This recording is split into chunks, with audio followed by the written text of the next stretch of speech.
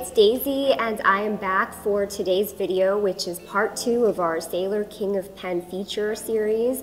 The first video we gave sort of an introduction and explained Sailor King of Pen, and today's video is going to be Sailor King of Pen nib and line comparison. So if any of you don't know what Sailor King of Pen is, we will put a little link up to the Sailor King of Pen video, which you should check out. I do explain the history of Sailor King of Pen and sort of give an overview of all of the different models and what makes Sailor King of Pen so special. Today we are going to be examining Sailor's King of Pen 21 karat, very large nib, and doing a nib and line comparison and a little like nib study on what makes this nib different from the rest of Sailor's nibs. So generally speaking, Sailor makes 3 different gold nibs. They also make naginata nibs as well, but those are kind of specialty, so I'm not going to be including them in this video. So Sailor's gold nibs are their 14 karat gold nib found on their Pro Gear Slim and 1911 S models, and Sailor also makes 21 karat nibs found on their Pro Gear and 1911 L models, and today's video is going to be looking at the extra large 21 karat nibs found on the Sailor King of Pen models, which only come in 2 nib sizes, medium and broad generally, and sometimes there's naginata as well, but for the most part you'll find Sailor King of Pen in medium and broad, so definitely the thicker nib sizes out of the whole range of Sailor nib sizes, if you're wondering. I have some of the pens in front of me on this tray here, gotta be very gentle with them. We have 2 of the Pro Gear models, and then these 2 on the right are the King of Pen models. This one with the rounded tops is the 1911 King of Pen, and this one with the flat tops is the Pro Gear King of Pen. These are the 2 shapes that you'll be able to get King of Pen in, is the rounded 1911 or the flat Pro Gear King of Pen, and one of them is medium nib and one of them is broad nib for today's comparison. And for today's nib and line comparison, we'll be using our nib log, which we released earlier this year. It's just a little template. It's downloadable in A5 size, and this kind of allows you to see the line width that we are talking about. Today I'm going to be comparing the King of Pen 21 karat nib with the Pro Gear and 1911 21 karat nib, because those are, I feel like those are the comparisons that people want to see and the logical comparisons. If you're thinking about a King of Pen, you might be comparing it to the only other 21 karat nib available out there, which is the one found on either the 1911 or the Pro Gear. I'm going to write through our nib log using Pro Gear medium and Pro Gear broad nib sizes. These are the smaller 21 karat nibs. So here under the camera are the 2 nib sizes that we're going to be comparing today in both medium and broad. This top nib is the Pro Gear nib, or the 1911, the smaller 21 karat nib, and then this one on the bottom here is the King of Pen largest 21 karat nib that Sailor has to offer. So we'll be comparing these different 21 karat nibs today, and I'll start by just writing with the Pro Gear, the smaller 21 karat nib, using our nib log just to see if there are just to narrow down the actual line widths of the Pro Gear 21 karat.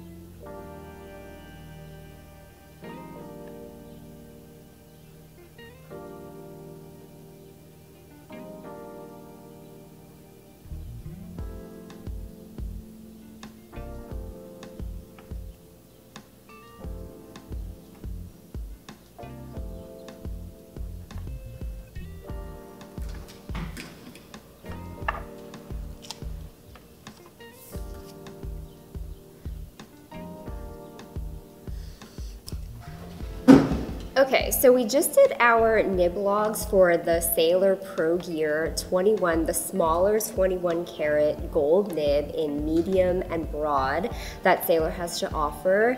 They're going from 0.4 millimeter to 0.6 millimeter for the smaller 21 karat nib. This is not the King of Pen 21 karat nib just yet. And this is considered to be already really a soft nib due to the purity of the gold. It's 21 karat gold as opposed to 14 karat gold and 18 karat gold, which a lot of other pen manufacturers make nibs available in 14 karat and 18 karat, but really no one else does 21. It's interesting that this is already considered quite a soft and juicy and wet nib, and how it will hold up to the Sailor King of Pen nib. As you can see here, the line width is definitely very different, and just the writing experience of both of them is really beautiful, and they're both really just like soft, smooth nibs. So now we'll go ahead and go do the Sailor King of Pen on the nib log and just see kind of how they measure up to the smaller 21 karat nib. I do generally like to post my pens, but with the King of Pen, it's just not doable. It's just too big and it becomes quite uncomfortable to hold because it feels like it's weighted towards the back. As you can see, a lot of people do post, and posting just means putting the cap on the back like that. But for this one, I'm gonna leave the cap just on the side over here because it's too heavy and it would be uncomfortable for me to write with personally.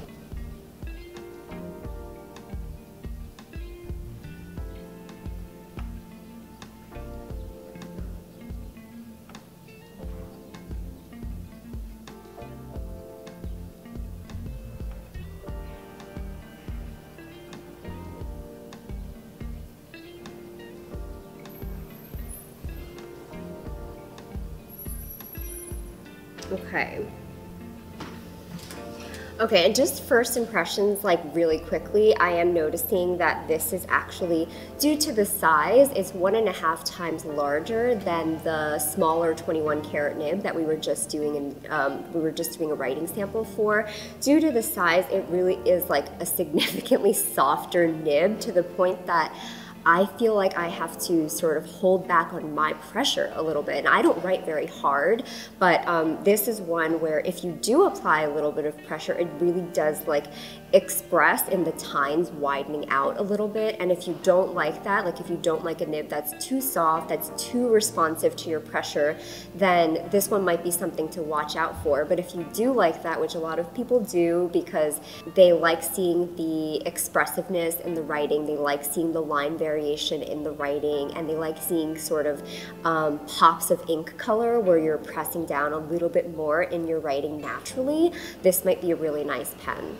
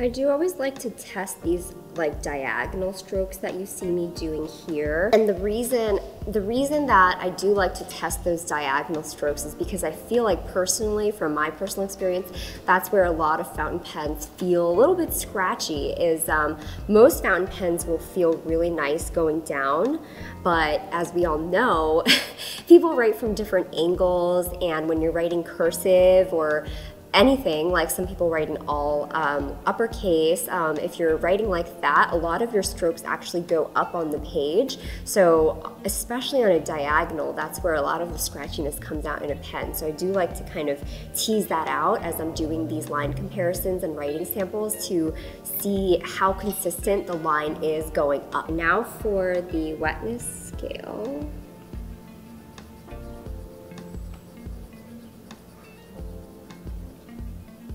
Yeah, and this is, you can see it's got some drag over here, but we are not seeing like a crazy wet nib like I would expect in some other fountain pens that I've tried, like some Pilot, like the coarse nib. I remember on the Pilot nib is just like out of control with the wetness. So this is like still functional, I feel like, you know, if you actually want to use a pen and not have to wait like days for it to dry.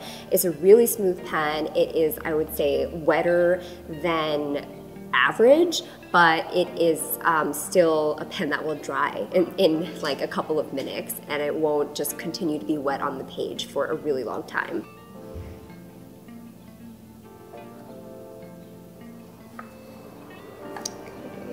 Maybe.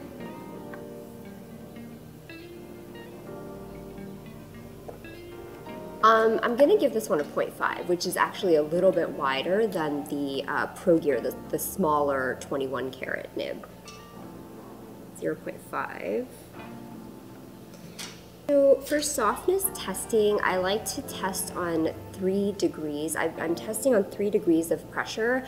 The first being like no pressure at all, the second being a little bit of pressure applied, and the third being like more pressure applied. And I wouldn't want to go beyond that more pressure without doing some possible damage to the nib that like you might not be able to bring the tines back. You might just loosen them after like really writing like that. So this is no pressure, and no pressure is the line width analysis is like about 0.5, and with just some pressure like this, which I think some of you out there might just write like that, like might write with some pressure, and this would kind of be what you would expect if you do write with a little bit more pressure when you're writing. Not like you're like scratching the page or anything, but definitely just a little more pressure than the lightest touch. And then this is with more pressure, which you can see the lines are widening up there. And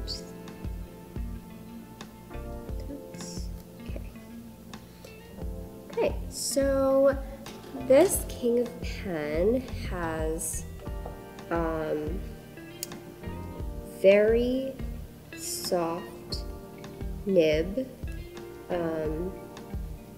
bouncy, and very responsive to any pressure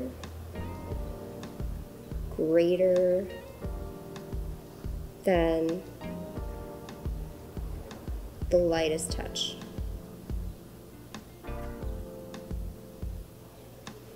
That's my notes on this medium nib Pro Gear 21 karat nib, is that it is a really nice, beautiful nib that is, here is a side-by-side of the smaller 21 karat nib and the larger 21 karat nib here, and you can see there's a little bit of a line width difference in the 0.4 to 0.5, and maybe even visually as well. Possibly, yeah, I think that these characters are bolder than these characters on the left, and that is probably due to the 0.4 versus the 0.5. And on the softness testing, actually that's where you see the most difference, so that's fascinating. What do you do? Like this? You do this. So bring it up a little for all of you. So I'm talking about the softness testing here because I did the same 3 strokes of softness where this is really soft, a little bit of pressure, and then a lot of pressure. And that is actually where you see most of the difference, where this one is not widening out as much, and this one is really has like a pronounced difference in softness. And this makes complete sense. Like, it's more 21 karat nib, it's a softer nib, it's what you would expect of a larger gold nib, and it's what you see across all brands. Like, the larger the nib, usually the softer the nib is. Next up, we are going to be looking at this 1911 King of Pen with the larger 21 karat nib in a broad size. So what I'm expecting to find of this King of Pen broad nib from the findings on the King of Pen medium nib, the comparison that we just did comparing the King of Pen medium versus the regular standard 21 karat medium nib, is maybe it will be a little bit wider, and most importantly and most notably, it will just be very much softer if it stays consistent with the medium nib that we just did the nib and line comparison for.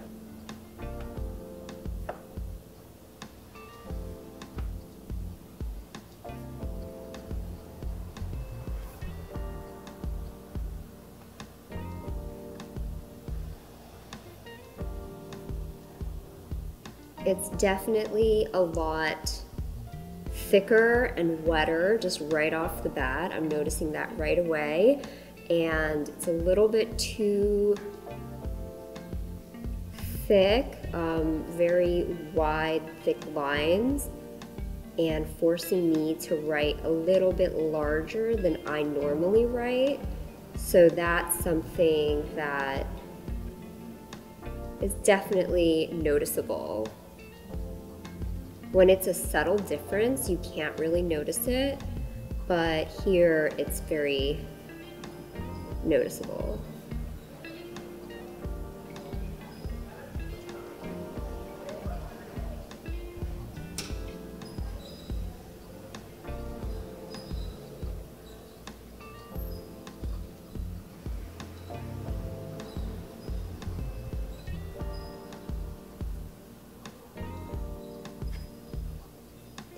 And just testing out a little bit of the softness as I'm writing. It's definitely a very soft nib that is responsive to pressure.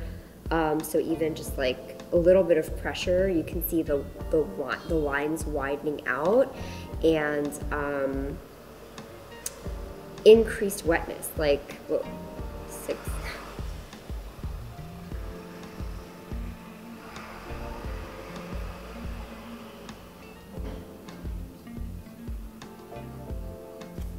Do those upstrokes like this, down, up, up. Yeah, pretty good. Okay, and do this wetness test by coloring in this box just like we did before. Okay, it is more wet. It goes all the way up to the 20 millimeter line here. Okay, 0.6 is pretty accurate.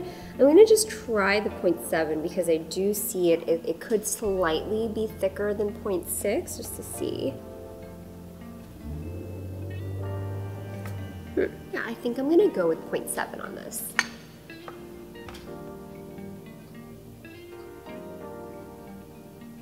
Now for the softness.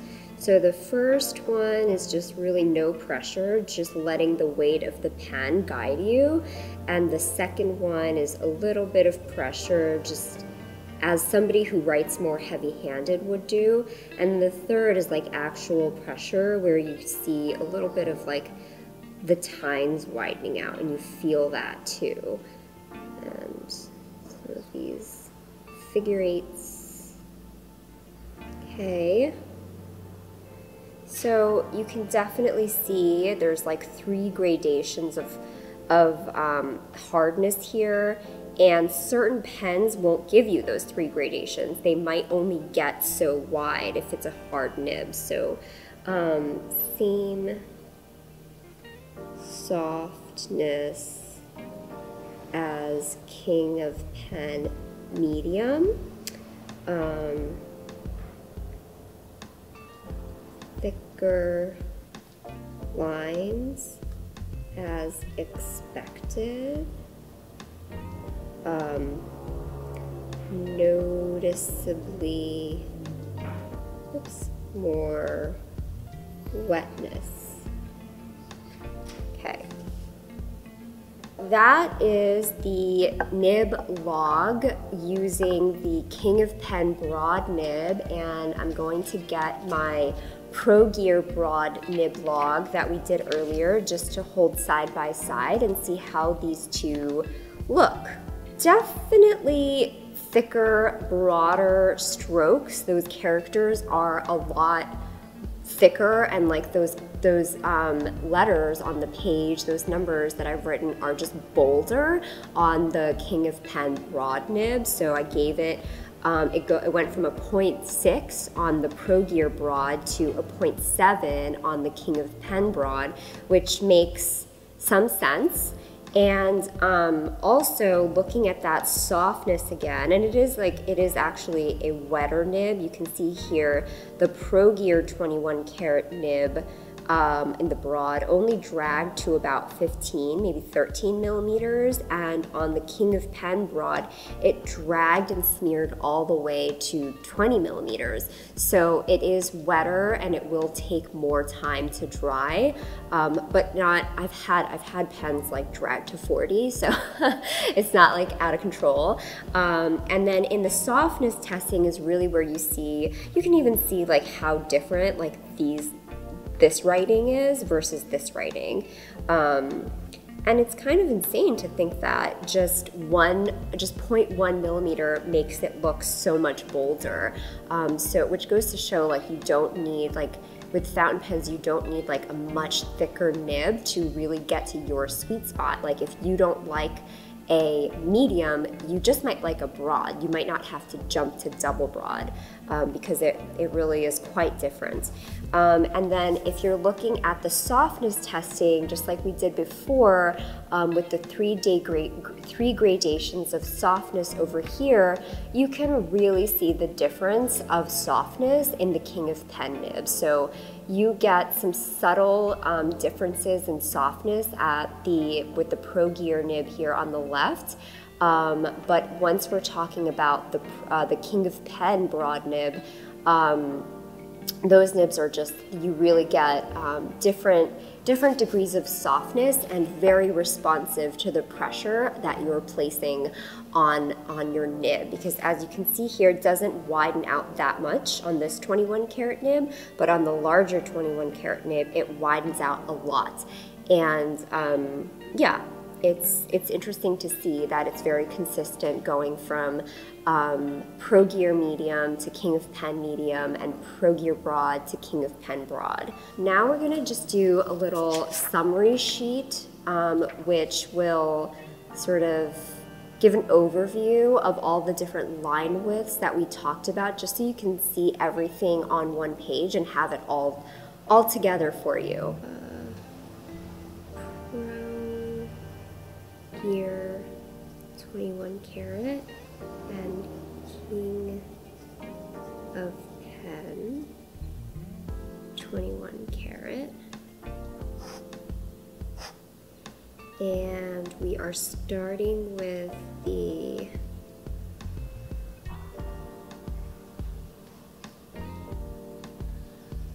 medium here. And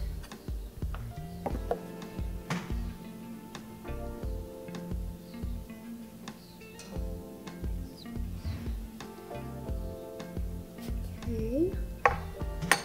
And we gave that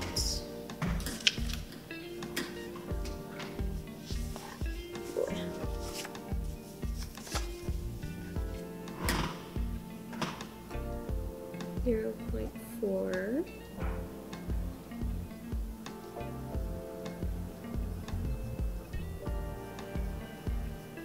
Okay.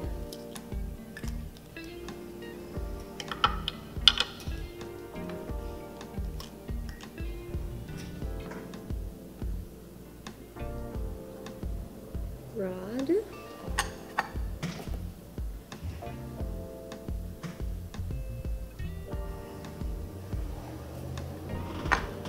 Gave that 0.6.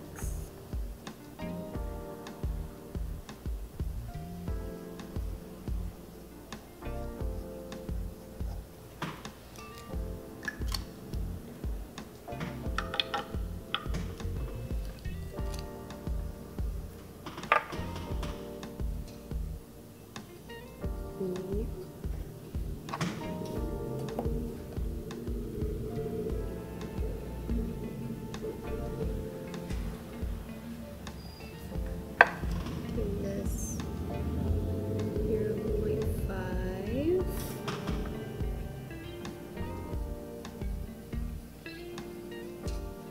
Okay.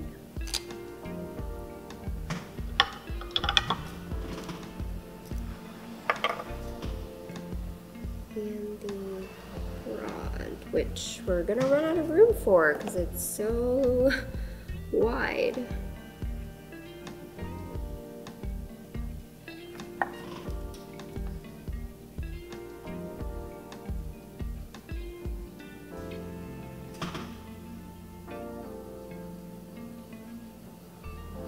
There's our summary sheet, which includes a line and a little writing sample from all of the 4 different nib sizes that we compared today.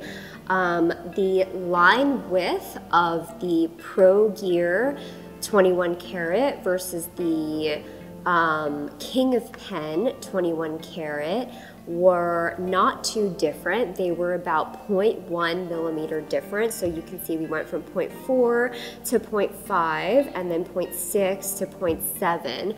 But where the real difference was the softness. So if you're somebody who likes to see different line variation in your writing, as you press down a little bit harder or as you just apply a little bit more pressure, if you're feeling impassioned when you're writing or something and you like that to transfer over to the actual piece of writing that you've made, then the Pro Gear King of Pen and the 1911 King of Pen, the King of Pen will be a great option for you if you like to see sort of a little bit more of like that dynamic energy in your writing. I think this will really transfer over if you're somebody who loves to see that.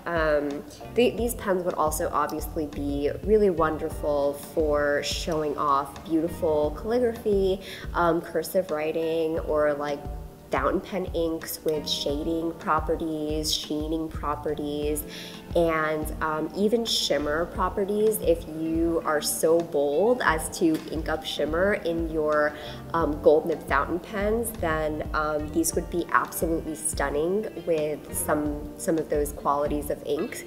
And yeah, I was surprised to find exactly how soft these nibs were after writing side by side compared to the smaller 21 karat nibs on the Pro Gears.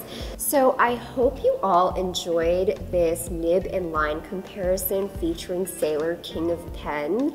And let us know in the comments like what you think of soft nibs. Like, are they something that you look for in a fountain pen? Do you like being able to see a little bit of line variation as you apply more pressure? Or do you really like a stiff nib, in which case the King of Pen would not be a great nib for you at all? But yeah, I'd love to hear if you watch this video and you make it to the end. Thank you so much for watching, and we'll see you in the next one. Bye!